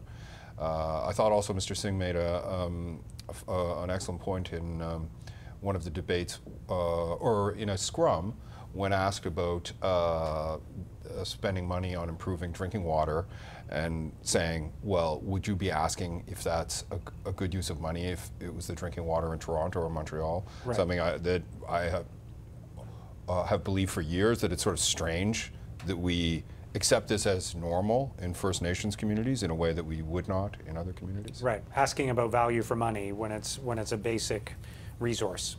Yeah, and as he pointed out, I don't think if the electricity went out in Winnipeg or Vancouver or Edmonton or Toronto or Halifax and it took a lot of money to restore it, people wouldn't be asking about the price tag. They'd be asking, when is it going to be up and running again? Well, it's happening in Winnipeg right now, or Manitoba right now with snow. Nobody's asking how much it's going to cost. They're asking when. In a way, in this campaign, those comments from Mr. Singh are probably the most important emotional arguments that anyone has made during the campaign, and it's striking that and I wonder if we won't see an electoral result for that with Indigenous voters, that the leader who has spoken out most forcefully and empathetically on these issues has been Jagmeet Singh. Yeah. I might say, Mark, that getting back to Stephen's point, is probably the only innovative, and I'd be careful to say it's innovative in any way, because I think there's a dual purpose to it, is the establishment of that new Minister of Portfolio. One, Indigenous people don't need another minister overseeing this government. The federal Liberals here had split INAC into two, so we have two Indigenous ministers now, and to create a third. But I think it goes back to the first debates where there was that inflammatory language from Andrew Scheer, who mentioned that, well, we can't have one segment or one group of Canadian society holding the rest hostage. So this is sort of his chief or crown hostage negotiator, the one that is going to consult Indigenous people on their rights. So it may appease those who are concerned about resource development to say there will be a bureaucratic liaison, or actually there will be a cabinet liaison in between the two to bridge them. So I can appease those in Saskatchewan and our sort of conservative rich base of Alberta who are worried about First Nations who may, hold them hostage. And also to Indigenous rights holders and say, look, I'm going to address your concerns as those that may have that particular interest as well. That's aimed directly at pipelines as well, right? I mean, this is one of Mr. Scheer's big things, is trying to get more pipelines built. And the one pipeline that they've been trying, the Conservatives couldn't get a pipeline through because Indigenous consultations were deemed insufficient. And then the Conservatives and Liberals, sort of their consultations together, were deemed insufficient for the Trans Mountain pipeline. He wants more pipelines. He sort of knows that if they want more pipelines, they have to figure out a solution. So this is aimed entirely at pipelines. Yeah. All right, let's see what our viewers think about this. Marge is calling from Abbotsford, British Columbia. Hello, Marge. Hi. Hi. I just have maybe three things just to comment on. First of all, I just want to talk real quick about Barack Obama's tweet. I just wish the panel, I wish you guys wouldn't try, pull it apart and dissect it, and did the Liberals call him, and blah, blah, blah, blah, blah. I think Trudeau and Obama had a very good relationship, and I think Obama has good relationships with people around the world. Secondly, I learned more in the last 4 years about Indigenous people than I had ever known in my lifetime. And because I watch CPAC a lot, and the Liberals have done. I just want to ask you, what have the Conservatives done when they were in power over the 10 years that they had? I mean, this is a big, big issue, and it's going to take a lot to solve it. But I think if everybody could just sort of back down a little bit and, give it time, because they do, if they do have another 4 years, they do have things in places. And I know the Conservatives and everybody's talking about their promises, but are they promises that they're going to keep, or is it just to get votes? I don't know what you guys think about that, but like I said, I'm 65 years old. I've learned so much. I have more respect for the Indigenous people than I've ever had before, because I didn't realize what they were going through. But I do support what the government's doing. I don't know. Yeah, now when you say, though, not to pick just one thing that you're saying, but when you say give it time, would you understand why members of the Indigenous community are already impatient? I realize they want things done quickly, and it should be, but there's so many issues when you're in government. I mean, if you put all of your people just dealing with that, nothing else would get done. The Conservatives for 10 years did absolutely nothing, and now we've got Andrew Scheer out there going, well, we'll do this, we'll do that. Are they really going to do it, or are they just promises? Okay. Thank you very much for your call, Marge. Jeff is in Victoria. Hello, Jeff. Hello. Hi, go ahead. My first thing I would say is it's really like to kind of in the a little bit in line with your last caller is like when I was in school, like elementary school and junior high and high school and all that, I never really learned much about Aboriginal issues other than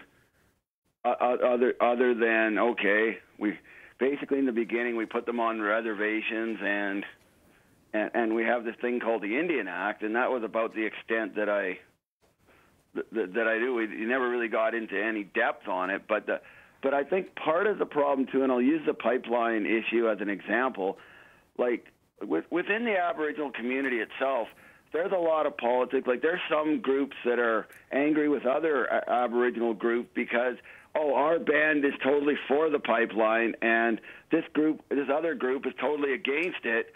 And that kind of sends a confusing message to government. And I think the real issue that we have to deal with is work with Aboriginals and open up the Constitution, modernize the Indian Act in parts where it's really racist and really outdated, especially in like when it comes to Aboriginal consultation, like say on projects and other things. It doesn't have to necessarily be a resource project, but any project. Like when is the government legally met the criteria of consulting with the Aboriginals so it's final? Because it seems like out of the woodwork we always get, at the end of the day, we always get one Aboriginal group maybe out of, I don't know, thousands, I don't know how many there are, that comes out of the work and said, oh, we weren't properly consulted enough, even though technically the majority of them were. It seems like an endless cycle, and it's frustrating when we don't know where we've met that obligation, because it frustrates people. And I also think that when the election is over, I think there'll be, and Parliament has figured out like how it's going to work and all that. I think there'll be more dealing with Aboriginal issues than what we've been able to do on this campaign due to the nature of the possibilities, the mathematics of the election. Okay, thank you for your call, Jeff. Let's get some reaction. Rose, your response to those two calls? I appreciate the viewpoints, and I think they're very good questions and to ask the country, not only the federal government though. Some of the questions that we're asking about are also involve the province and territory. I appreciate both the calls were from British Columbia, and we should actually be looking for the Ministry of Indigenous Relations and Reconciliation in BC. They're making significant progress on implementing United Nations Declaration on the Rights of Indigenous Peoples. That's probably somebody we should be looking at as a role model. Around consultation, whenever humans get together, boy, do we ever know how to fight well, don't we? Provinces and territories, Federation of Canadian Municipalities, full consensus is pretty rare for us in this country. And we are strong because of the diversity. Are we ever going to achieve 100% perfection on consultation? No. Should we shoot for it? We should try hard to do as well we can. We are never all going to be on the same point on most issues. Right. And to some extent, there's a risk, obviously, of spending so much time on process that you're not making any progress on basic fundamental issues, right? Right. I'd actually, say, I can't say it any actually better than that. And I think Mia had mentioned one of the issues where it has been stalled procedurally is actually through 8 non-compliance orders in the Human Rights Tribunal for observing and guaranteeing the human rights of Indigenous children. That goes back to the first call as well. I do appreciate that in the last 4 years, most Canadians have waken up to the fact that their neighbors and their friends, people that go to school with their children, are Indigenous, that they don't accept the conditions of their loved ones, their neighborhood, and that they won't accept that any longer. But 4 years, I guess, when the Human Rights Commission comes out and says, hey, this is how it goes, or the Human Rights Tribunal rather, this is how it goes, and they stall procedurally, is that children who die within that sort of small period of time, we don't have time to wait. And I think I come back to the question you asked earlier about why we haven't seen more from the parties, and it very likely is because these issues and these concerns have not made it onto the voting concerns or voting issues for non-Indigenous Canadians. If Canadians in downtown Toronto, non-Indigenous Canadians in downtown Toronto and Vancouver and Winnipeg and Halifax were all demanding these things get improved, the leaders would start to listen. When it's only coming from the Indigenous communities themselves, the leaders don't feel as compelled to listen. And so we have not made that leap in Canada yet. One of the callers mentioned the Indian Act. If you look at the history of the Indian Act, I'm from Nova Scotia, and a key moment in the history of Indigenous federal government relations in Nova Scotia was the Marshall decision, where judges found that since Confederation, basically, the federal government had been ignoring its obligations in the treaties. And I think that that's a sort of story that you'll find repeated across Canada.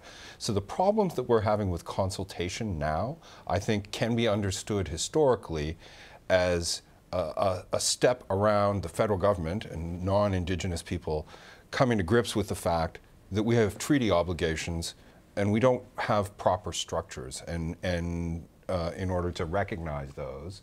And there's a sort of, I suspect, real reconciliation is moving away from relying on judges to enforce the treaties into a more cooperative relationship. But how you get there and whether any politicians have any answers on that, I don't know. I'm not hearing it in this campaign.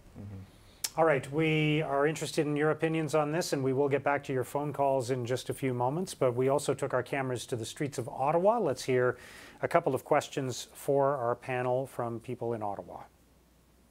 Well, it seems to me that we, as a country, we do put a lot of money towards Indigenous issues, and it seems that even though we do that, they're not getting resolved. We're still, the water issues, the water crisis, something, from my understanding, this is what I don't know, but it seems that the money goes to the chiefs of the territories, or whatever they're called, and they spend it at their discretion. And it doesn't seem to have a lot of control once the money leaves the government. I always hear from the news all the negative stuff about all the suffering they faced. And for me, it's always like, we aren't 2020 right now, 2019, how is that still happening? I cannot believe it, but sometimes I don't understand why can't we fix the problem? I mean, we know all the problems they had, all the troubles they went through, everything that happened to them. So why it's taking us too long to fix it? All right, thank you for those questions. Veldon, maybe we can start with you on this. And I can understand the perspective that some people have from a distance of, look, we keep putting money into this and it doesn't get resolved. Why is it taking so long? Why can't we just get the drinking water to the reserves and so on? But obviously there's a level of complexity to this that unless you're close to it, you're not going to see, right? Yeah, well, I mean, we're in the city where, you know, half the federal dollars get gobbled up before they start going out to programs and services, right? And but there are stringent controls upon the contribution agreements and the transfer of funds to Indigenous First Nations, financial reporting. It may be a little bit lax, I guess, after the federal Liberals got in. One of their I guess promises kept was to say, well, we're not going to require chiefs to report, whereas, you know, the significant majority of them already do voluntarily and have their books financially checked each year. But one of the issues that stands out for me, which might be indicative of why things never get done, is we look back at last May when Seamus O'Regan went up to Grassy Narrows after 50 years, it's been 50 years now, of their drinking water and mercury contamination and mercury poisoning, and that he walked away without, you know, I guess coming to an agreement to build the mercury poisoning treatment center. Again, it feels like a political decision. So, Rose, how would you answer that question of why it takes so long to resolve these problems? It does certainly take too long. And I wonder if it's the Ottawa bureaucracy. We don't actually have the same structures in place that a province or territory would. If the city of Canada or Oshawa were to have a boil water advisory, a number of agencies and mandated organizations would jump in and resolve it, and we would expect immediate results. My town, I live in Canada, it would not be without water for, I would guess, more than 2 hours. It would be an emergency. That doesn't exist for First Nations or Inuit or Métis because this country has not seen fit to have all of that system that applies for Canadians to also support First Nations, Inuit, Métis.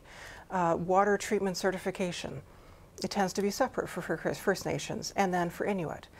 Health, some of the big pan-Canadian organizations have not necessarily supported the health of First Nations, Inuit, Métis. Child welfare, we run a separate system. I'm not arguing against that there is a separate system, but the organizations that are in play that support the quality in every provincial and territorial jurisdiction, why do they not also support the quality for First Nations, Inuit, and Métis? Now, on your Canada example, Canada, a suburb of Ottawa, there might be some people who would say, okay, well, that's more a function of geography, right, or of population density, that if there were some small non-Indigenous community in a remote area and their water went down, it might take a long time to get it fixed. Maybe Walkerton? Yeah, on any given day we have, you know, 3-4 dozen Walkertons existing at one given. I'm not making that argument. I'm just saying, you know, there would be people saying it's not an apples to apples comparison because you're talking about a major city in Canada with a significant population density compared to a community that's in a more remote area. Possibly. There is also some evidence to show that the stats around well-being around water, it's not the rural remote communities. It's not the communities, the flying communities necessarily. Communities also are facing issues around water treatment on paved roads, on roads, close to urban areas. And so there may be a function around access to the technical resources, but it can't be all of that. Yeah. Veldon, what specific action do you think would show members of the Indigenous community and Canadians who care about this issue that a government is serious about this and that we're making real progress? On drinking water itself? No, just on everything. On everything. Well, I mean, all the platforms seem to go at the, you know, the same lingering issues that have been going on for the last 100 years, the socioeconomic indicators, education, health, and other sort of social outcomes, those gaps. But there's also the infrastructure as well, so water and wastewater, bringing things up to conditions that I think even compare in comparable situations and geographies, what have you, is that other Canadians wouldn't accept for themselves. One of the biggest overarching issues, though, too, is the sort of sentiment between the two sort of solitudes here is reconciliation.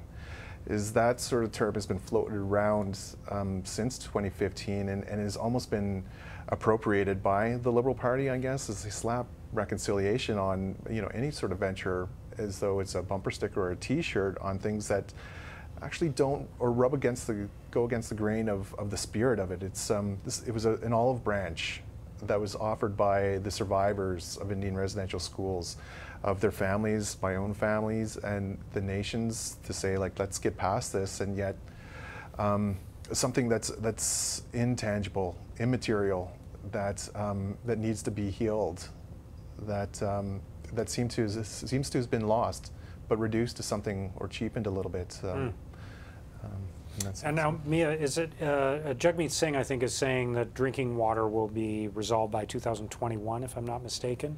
And lift all advisories by then. How realistic is that? The Liberals, I can't remember what the date was that they put on it in 2015, but they promised to end all drinking water advisories, and they did do some work, and there was dozens of systems that came online and that were improved as more fell offline and went off. So it's almost this lingering problem that they haven't figured out, okay, we can this piecemeal approach to solving it, because they keep getting more and more that they then have to fix sort of down the line. So to say that it's going to be all fixed by 2021, partly I find hard to believe, just because I've heard it so many times before that it's going to be fixed, and I don't see anything tangible on the table that's going to explain how they will actually get there.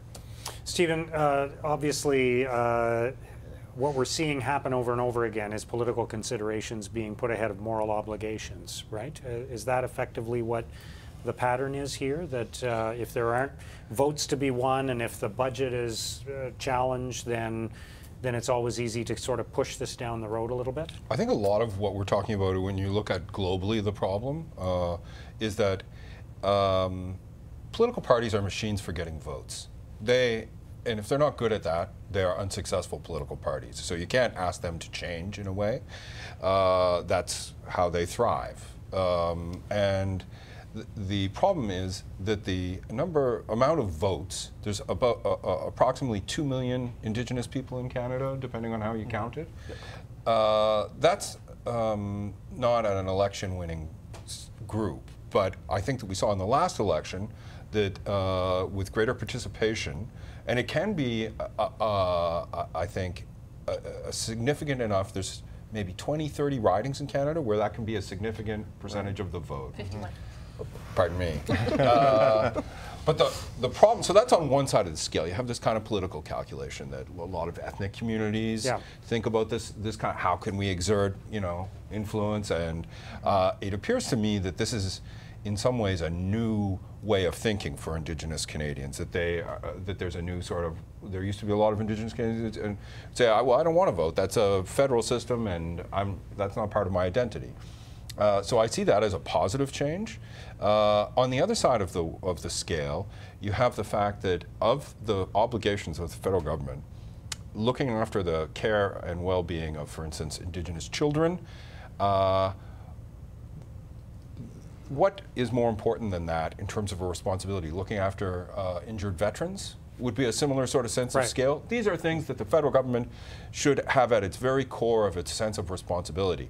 And there's an imbalance between the political reward from doing it and from the responsibility that the parties and government should feel. And yet the heartache and the outrage in non-Indigenous communities when you hear of the tragedies that involve these kids is enormous, and then it doesn't follow up with that political desire and that political demand from those communities to say, you know what, we are going to vote on this. I want this to change. One of the people who spoke on the street said, well, we all, we keep doing things and nothing seems to happen. And I wonder if that part of the problem is that in the media we don't actually talk about the fact, which I believe is true, is that things are getting better in many ways for many Indigenous people in Canada. In Nova Scotia, when I go to Millbrook, when I go to Membertou, those places are transformed compared to what they were like when I was a kid, when they were tar paper shacks. And now there are thriving businesses and huge improvements in educational and employment opportunities for young people in those communities. And I wonder if we are communicating that. And maybe we need to. Right. I might point out real quickly, though, to the point of water and pipeline is that, and I know it very intimately because in 2011 I worked at INAC on water and wastewater, and that was when the largest, the single largest study of water systems in Canada came out, the national assessment, and the figure was pegged then at $4.7 billion. And to see that kind of, they rolled it out, under the Conservatives until 2015, and just under $200 million a year to try to close that while the gap was a little bit growing. But to see the Conservative, or actually, sorry, the Liberal government pull out $4.5 billion very quickly and out of the public purse, I don't think it was actually budgeted in that budget. I guess it would go through main estimates is to buy the pipeline, whereas it could have closed the gap in terms of wastewater and water infrastructure. So. Okay, I want to try to squeeze in a couple more calls before we go any further. Cheryl is in Edmonton. Hello, Cheryl. Hi. Hi, go ahead. Glad to be on. Okay, first of all, what I want to point out is, and I haven't heard this listening to people talking about Indigenous, but that throughout Canada there are so many different bands of Indigenous people. For example, Quebec, you have the Iroquois, and you have you have the Métis, then you have the Cherokee, and all these different bands come with different concerns. So there is a big difference between the Indigenous people and their needs in Quebec, for example, versus the Indigenous people here in Alberta, versus the Indigenous people perhaps in Saskatchewan, saying that, for example, now that I did live in Quebec I grew up, I was born in Quebec, but I now live in Alberta. And when I moved out here, I was amazed, literally amazed, at how the Aboriginal people here have moved ahead. They have literally got together, they've invested in hotels, in golf courses, and I was amazed at this. And this is not just minor. These are four-star, five-star class hotels. So Cheryl, I'm just together invested in. Just because we're short on time, Cheryl. And I'm looking at Quebec, Cheryl. and I look at Quebec living there for so long, and I look at the abundance of resources in Quebec. For example, Hudson Bay and the amount of water that they have, and a lot of that water was built on Indigenous people's property, right? So what I'm saying is that for me, when I hear these people coming out to vote, I believe that what the Indigenous people have to do is unify and become as one voice and say, okay, this is Alberta. Where did they get their wealth? They didn't get their wealth from the oil sands. The oil sands came later. Okay, Cheryl, I'm going to jump in because we've got other calls to get to, but thank you for your call. Bob in Chilliwack, British Columbia. Hello, Bob. Okay, I promise to be real short. Okay, we are tight on time, unfortunately, but go ahead. If only we wouldn't have deliberately contained, displaced, and moved out of our way, and continue to do so in a lot of areas of this country in the first place, then we wouldn't have such a long-term mess to fix. People have to recognize, people like me have to recognize, we are benefiting from our bad actions over a couple centuries now, and there may be a few of us who might not want to give that up. We just have to remember that. We are responsible because we continue to benefit from what we did to an entire people. All right, Bob, thank you very much for your call. I understand the perspective that was raised by Cheryl, but of course, I think it can also be said that different parts of the country have different priorities, among non-Indigenous voters as well, right? So that doesn't seem to pose a problem when parties are trying to present a platform around which they can get consensus across the country. The needs of Quebecers or the needs of Albertans might be different, whether they're Indigenous voters or non-Indigenous voters. Isn't that the case? Oh, absolutely. And I don't think you would expect that non-Indigenous voters vote as a bloc. There's, right. There's 2 million Indigenous voters. We all get together and figure out, an agenda and agree on it before. You mentioned Quebec. I think that James Bay Cree is a model for Indigenous people in Canada, the level of business, and they have an airline, lots of things going on there. The first modern treaty. right? Yeah. So I think what the last caller said is really important for as well, because I hear a lot of people say, well, it's not me who kicked them off, it's not me who did that, but we are still benefiting from them, and treaties should mean something in this country. They didn't mean something to the people who signed them, at least the non-Indigenous communities that signed them 150 years ago plus, but they should mean something to Canadians today, and we should feel obligated to honor those, those agreements, and I think, and understand what treaties actually mean. And there is a moral agreement. I think if there ever was one thing that First Nations and Inuit and Métis will probably all agree on, it's yes, this country needs to do reconciliation. And we're doing it for our kids. Like, what other thing would we do it for except for all of our children? And that is the one place where I think all Canadians can come around that, we need our kids to grow up in a safe place, to access equitable health care, to have the similar kind of access to education. I think we all agree on that. And I think Canada would be a stronger, safer place if all Canadians, Indigenous, non-Indigenous, had the same access to services and education and healthcare. The whole country would benefit. Yeah. Quick final thoughts, Stephen? We would greatly benefit from having more Indigenous people in the workforce, which is something that, you know, if people are not swayed by moral arguments, it's the fastest growing segment of the Canadian population, and much better if they're working side by side with us. Thank you all. It was a very good discussion. We spent a little bit of time on it. We could have spent a lot more, but I appreciate you all being part of it. Thank you. Thank you. Thanks for having us, Mark. Pleasure. And thank you for watching. We'll see you again tomorrow on Have Your Say.